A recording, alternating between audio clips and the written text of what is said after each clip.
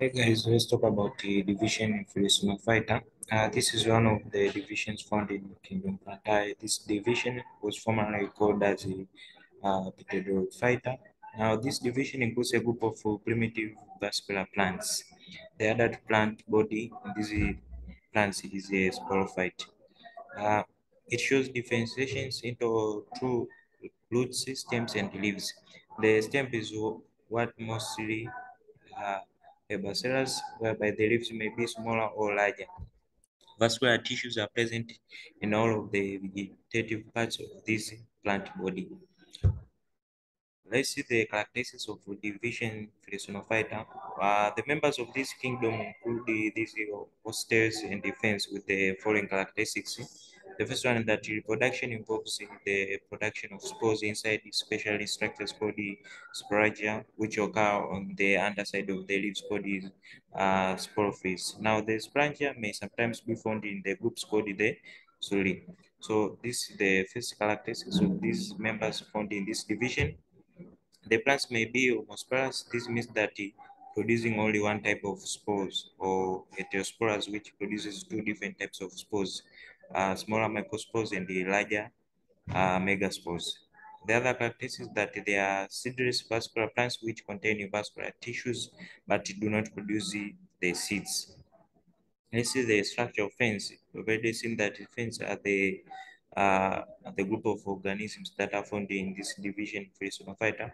So ferns reproduce sexually by making spores rather than seeds, as we've seen one of the characteristics of the members found in division Filicinophyta. Now, most ferns produce spores on the underside or the margin of their leaves. Like seed plants, ferns have stems with the vascular system for the efficient transport of water and food. Now, ferns consist of the following structures. The first one is fronds. Now, the leaf-like structure of a fern. It is divided into two main parts. The strip that is the leaf stalk or the petiole, and the blade that is the leaf expanded portion of the front. The other part that is found in ferns is the isosomes. Isosomes would be compatible to stems in the flowering plants. Flowers arise from the rhizome and in some epiphytic ferns that are the ferns that grow on trees. And in terrestrial creeping ferns, the rhizomes roams widely and is large or quite visibly. Now, the rhizome contains the conductive tissues, which are the xylem and the phloem, and the strengthening. Now, the conductive tissue, known as the vascular bundles, carries the water, minerals, and the nutrients throughout the plant. You see the other structure that the roots. The roots are formed from the rhizomes or sometimes from the tip. Now, the roots usually do not divide once they grow from this rhizome. The tree fern roots grow down from the crown and help to thicken and strengthen the trunk. Now, the roots anchor the plant to the ground and absorb the water and the minerals. So that's the function of the roots in these fence plants. The other structure or the part found in fence is the sporangia. The sporangia, these are the reproductive structures of the fence, and the fence alleys. They produce the dust-like spores that are the seeds by which the fence are propagated. Now, several sporangia grouped together are called sporas.